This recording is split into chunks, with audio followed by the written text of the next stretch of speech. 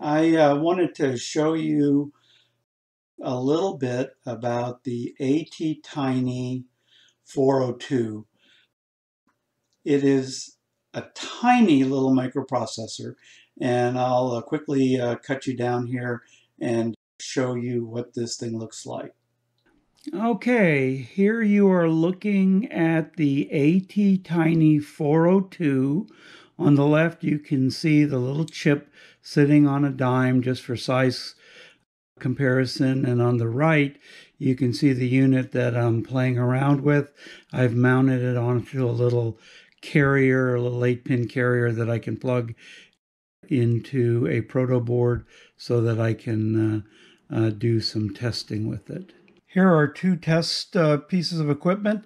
The ATTINY402 is programmed with a new capability called Udpi, and this is a homemade Udpi programmer. I'll put some links below to videos that show how to manufacture this, but it's simply an Arduino Nano with a capacitor added across the reset line. Underneath there's a resistor that goes to the programming line and a power and ground line. So a single wire programming capability. And over here is a standard serial to USB converter. These are a dime a dozen and they're all over the place. People use them for programming Arduinos, downloading boot codes, stuff like that. So they're readily available. I did not build that, or it's just used. But the ATTINY, let me bring that back in frame here. So this ATTINY does have a UART built into it, so you can use serial input-output with it. And so taking that transmit and receive out, hooking it up to this lets you put it into the USB and lets you read this with the Arduino IDE. So I'm going to demonstrate how to do that. So as you can see, it's an itty-bitty little processor. It's only got 8 pins, so obviously you're not going to get a lot of I/O capability out of this. But this thing has a surprisingly capable architecture and can do an awful lot. Now, what it does not have is a lot of storage capability.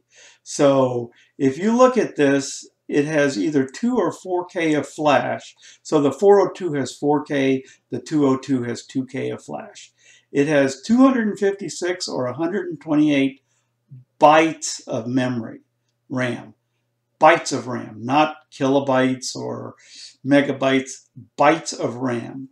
It has 64 or 128 bytes of EEPROM, which is kind of handy. I mean, if you want to store something without power, you do have an EEPROM with a little bit of storage capability that you can use. So if you look down at this thing, it'll run at 20 megahertz without an external crystal, which is really neat, and also a lot of other speeds too. It has a couple of external hardware interrupts capable if you need to use that. I've already talked about the memory it has. It has low power capability. I haven't played around with that, so I'm not really sure what all that does. But I wanted to take you down to the pin layouts. So before I get to the actual pin layouts, let me stop here at the capabilities. So we're looking at the ATTINY402. So it has 128 bytes of EEPROM. It'll run at 20 megahertz.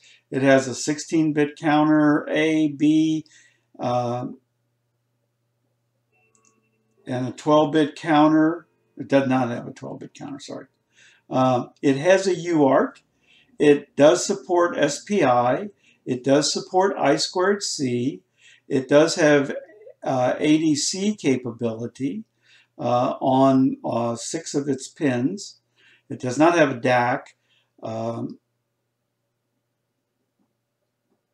not sure what AC stands for. I think analog comparator, if I'm not mistaken. It does have an analog comparator. It does not have touch control. And a few of these other things I'm not sure what it's talking about. But anyway, so for such a tiny little chip, it's capable. Here's the basic pinout of this thing.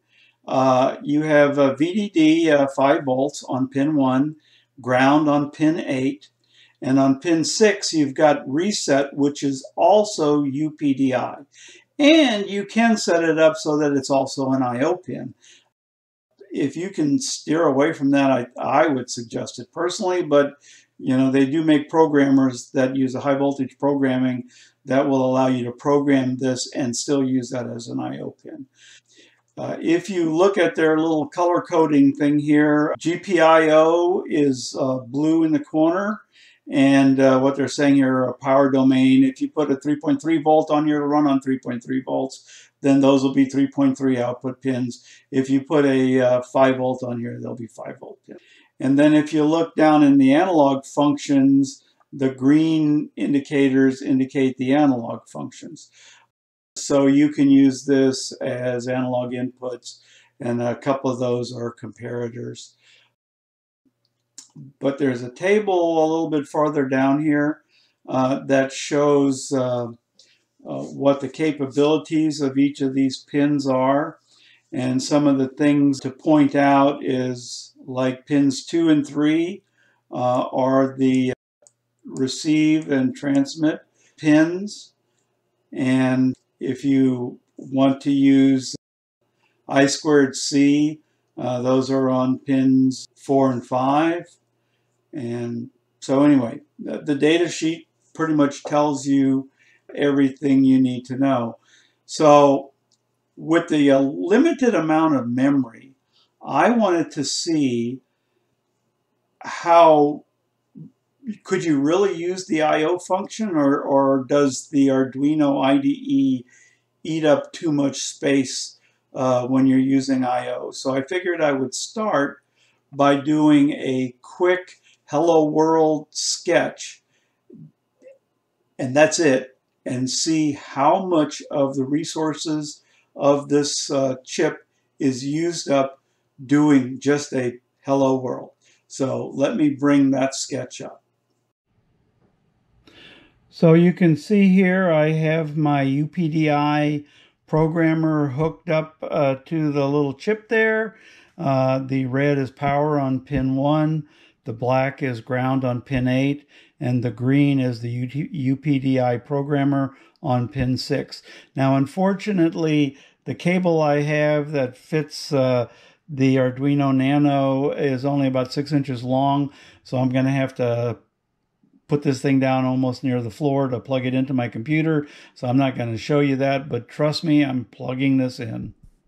Okay, here is my simple little hello world sketch.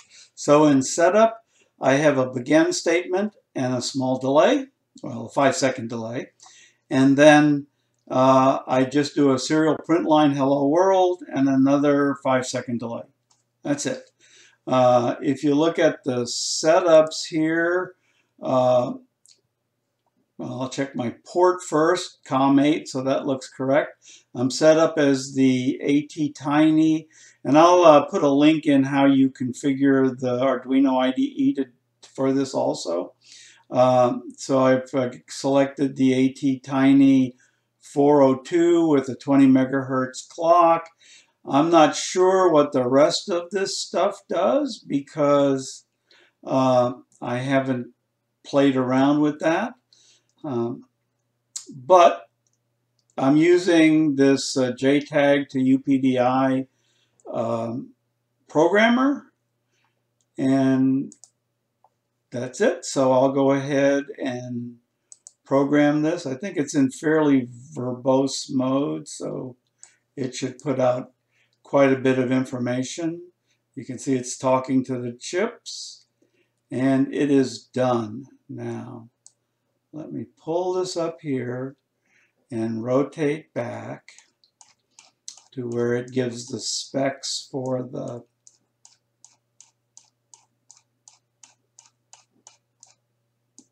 memory utilization. So this Hello World sketch took 45% of the available program space, and it used up 63 bytes of memory. So that's a quarter of the RAM that's available has been used up.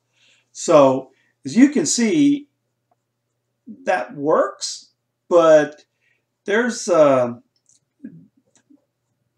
you're not going to do a very complex program if you want to use the Serial IO with it. But just to prove that this actually works, let me hook up my serial to USB adapter and turn this thing back on, and we'll see if it's working correctly. Okay, I have hooked up my USB to serial converter to the chip. It's kind of hard to see here, but the green wire is ground, the red wire is VCC, and the orange and yellow wires are transmit and receive, and those go over, probably too close, it's probably not in focus, so those go over to the converter, which then goes to my teeny tiny USB cable. So I'm going to go ahead and plug this into the computer and we'll take a look at it. Okay, I have plugged my adapter into the USB port, so it should be sending data into the serial port right now. Let me check the port number, port COM7 now. So I have that configured for COM7. I will turn on the serial monitor.